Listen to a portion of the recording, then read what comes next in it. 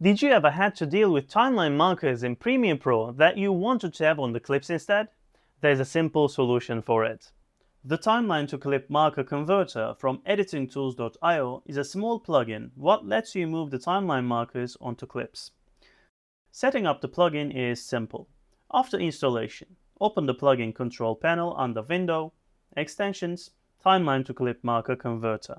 All you need to do to convert your timeline markers to clip markers is select the video or audio track you want to copy your markers to. Then simply click on the Convert Markers button, and all your markers in your sequence will be copied to your clips with just one click.